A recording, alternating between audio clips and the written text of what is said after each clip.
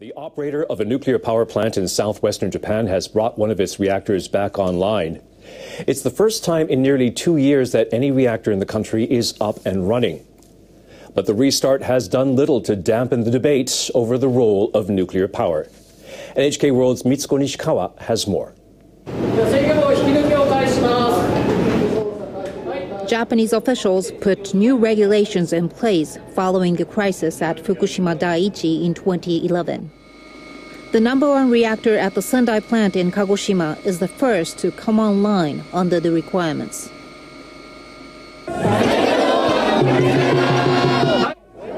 But many people are opposed to the restart. Some of them held a rally to voice their concerns.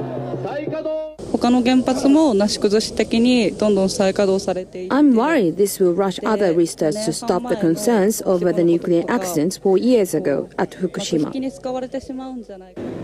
Others are showing support. They believe restarting the plant is the only way to revitalize the local economy. We've seen many shops around here go out of business. I hope they'll open up again. The disaster in Fukushima forced Japan to rely on other sources of energy. By May 2012, all of Japan's 54 reactors were offline. Some plant operators decided to scrap older facilities, including the ones at Fukushima Daiichi. That leaves a total of 43 reactors in Japan, and Sendai is the only one in operation. At Fukushima Daiichi, water passed over the reactor core and was turned into steam to power a turbine. That posed the risk of contaminated water being discharged outside the plant. But the reactors at Sendai use a different system. Contaminated water does not flow directly to the turbine. It stays within a container. Experts say this poses less risk to the environment. Under the new regulations, plant operators are required to take measures to deal with severe accidents. They must draw up emergency scenarios for bigger earthquakes and tsunami than before. Government regulators checked the plans, and 2 reactors in the Sendai plant passed the screenings. Some people say the requirements aren't enough to guarantee the safety of local residents. Municipalities within 30 kilometers of the plant were required to draft evacuation plans, but they haven't had the time to adapt them. Some roads are too narrow, with no room for people to evacuate on foot. Kagoshima Prefecture has begun widening roads, but officials say the work could take as long as 8 years to complete. Despite these concerns, Japanese officials have stressed their determination to bring more nuclear plants back online. We have gotten cabinet approval to promote the restart of nuclear reactors if we can confirm that the nuclear facilities have passed inspections under the world's strictest level of regulations. Japanese leaders say they'll continue making an effort to win the people's understanding. Officials at the power company are expecting the restart to contribute to the energy supply starting next month. The number one reactor is capable of providing about 5% of peak power consumption in summer. Prior to the nuclear disaster, the company depended on nuclear energy for about 40% of the power it generates. Officials say they are currently meeting demand by running thermal plants at full capacity and procuring power from other sources. But they say operations have been halted frequently due to a variety of problems with the aging facility. Fishermen's organization in Fukushima says it's ready to allow decontaminated underground water from the Fukushima Daiichi nuclear plant to be discharged into the ocean if certain conditions are met. The discharges are meant to slow down the accumulation of water at the crippled facility. The Fukushima Prefectural Federation of Fisheries cooperative associations reached this decision on Tuesday after a cooperative in the city of Iwaki gave its conditional agreement. The group handed a list of requests to officials from the central government and Tokyo Electric Power Company. They include observing strict operational standards and monitoring by a third party. They also ask that compensation be paid for rumors that could impact fishing in the area. Tokyo Electric Power Company plans to decontaminate groundwater pumped from wells near the reactor buildings and then release it into the ocean. The plan was suspended in February after TEPCO was found to have failed to disclose leaks of contaminated rainwater into the ocean. The chairman of the Fisheries Federation said allowing water discharges was a very difficult decision, but he said measures to deal with contaminated water are necessary.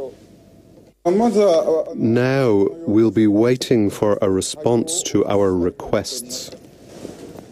A senior TEPCO official thanked the Fisheries Federation for its understanding. He said the company is hoping to respond quickly.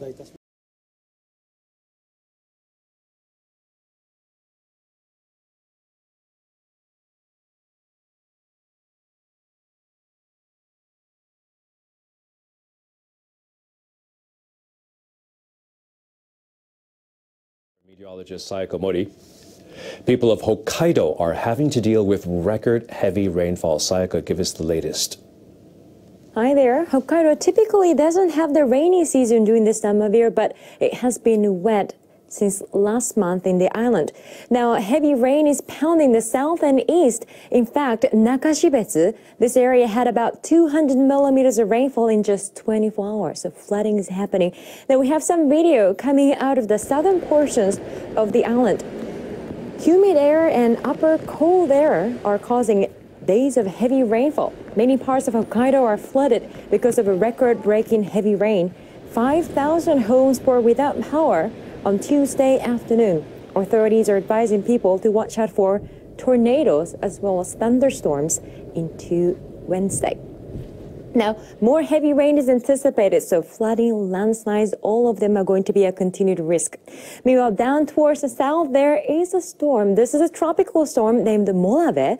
Good news is that Molave is going to move away from mainland Japan, but some high waves are expected across the east coast of Japan. Nuclear power plant. The Tomari nuclear power plant is the only nuclear power plant in Hokkaido, Japan. It is located in the town of Tomari in the Furu district and is managed by the Hokkaido Electric Power Company. All of the reactors are Mitsubishi designs. The plant site totals 1,350,000 square meters, 334 acres, with an additional 70,000 square meters of reclaimed land. People in Nagasaki on Sunday will mark the 70th anniversary of the day an atomic bomb destroyed their city. The second bomb to hit Japan dropped on August 9th at 11:02 in the morning. Tens of thousands of people died and many more survived with injuries and radiation sickness. But the memories of tragedy are fading with the passage of time. And now one young woman is trying to keep them alive. She's visited remnants of the atomic bombing in Nagasaki to sharpen her skills as a storyteller. NHK World's Mikiko Suzuki has more. Yuna Aihara is a university student in Tokyo. She spent 5 years listening to stories from atomic bomb survivors in Nagasaki. She says it's her mission to become a storyteller who can pass on these first-hand experiences to younger people. Aihara had a dramatic encounter on her first visit to Nagasaki for a high school excursion. She met Sakue Shimohira, who lived through the bombing and who went on to recount her experience to countless students across Japan. She was in a shelter some 800 meters from the epicenter when the bomb detonated over the city. Last year, Aihara had another opportunity to meet Shimohira, who encouraged her to pursue her ambition. Aihara felt certain she was on the right road. Shimohira said, "We're the last generation that can listen directly to those who experienced the atomic bomb." And she asked us to carry the torch of peace to the next generation. I felt strongly that I needed to do something, maybe to become a storyteller in the future. Since then, Aihara has visited Nagasaki every summer to hear stories from survivors. But this year was different. She went on a tour of buildings that have been preserved as monuments to the atomic bombing. Her first destination was the Urakami Cathedral.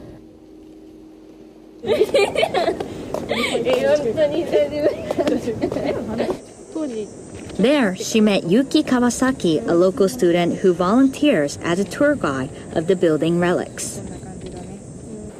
Together, they traced the scars of the bombing 70 years ago. You can see the stone sculpture without its head, arms, or fingers. They were all obliterated instantly by the bomb. Kawasaki told Aihara about the tragedy that occurred at this very spot, where a bell tower collapsed into a river. She explained that many people died when the 50-ton structure fell on top of them. Talking to Aihara really inspires me. It's essential that we pass this on. It's really important to actually come to the site to learn. Next, Aihara visited an elementary school just 500 meters from ground zero. Here, about 1,500 students and teachers lost their lives. The blast spread large cracks through the walls and incinerated the interior. Volunteers have helped to preserve the remains of the building.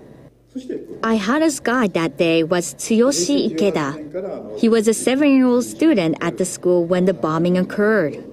He is one of only 47 people there that survived the explosion. The reason why the walls are in this state is because flames of up to 5,000 degrees Celsius blasted through the window and left them charred like this. Aihara reflected on the marks of the tragedy and contemplated what went on in the seconds after the explosion. It's clear atomic bomb survivors won't be able to tell their stories much longer. I want the next generation to know what really happened and to understand the history and its significance. Young people can really do that. I feel our generation has a responsibility to pass this on. It was really worthwhile to see these buildings. I want to learn more, especially about the history behind this. I want to become a better storyteller.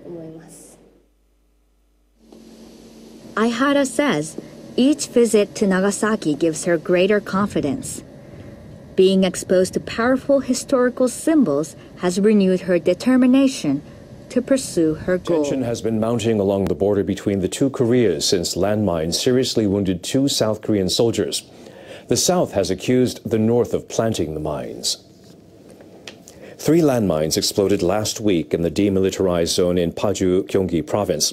They wounded the soldiers patrolling on the South Korean side about 400 meters from the zone's military demarcation line. South Korea's military said it had determined from debris that the North had planted the mines. Later in the day, the military started broadcasts criticizing the North using loudspeakers in 2 places near the demarcation line. The propaganda broadcasts are the first by the South in 11 years. The military has also upgraded its alert level in the area to the maximum, and it has increased the number of its unmanned reconnaissance aircraft and anti-tank missiles to prepare for a possible hostile reaction from Pyongyang. A spokesperson for the South Korean presidential office condemned the North. The official said trespassing on the military demarcation line and planting the mines beyond the border constitutes a provocation from the North Korean military. The official said South Korea demands that Pyongyang apologizes for violating the 2 countries' armistice and non-aggression agreement and punish those responsible. The U.S. military is sending half a dozen F-16 fighter jets to an airbase in southern Turkey. It's an effort to strengthen its military operations against Islamic State militants in Syria. 6 F-16 jets and 300 support personnel took off on Sunday from a U.S. base in Italy to Turkey's Incirlik Air Base. A year-long airstrike campaign by a U.S.-led coalition has failed to weaken the militants in Syria. U.S. officials agreed last month with their Turkish counterparts to use the Turkish Airbase, which is geographically close to targets in northern Syria. The Turkish military has also carried out its own airstrikes against the militants. But researchers say the coalition's airstrikes have killed nearly 500 civilians. U.S. defense officials say they'll begin selecting targets based on stricter criteria to prevent the deaths of civilians.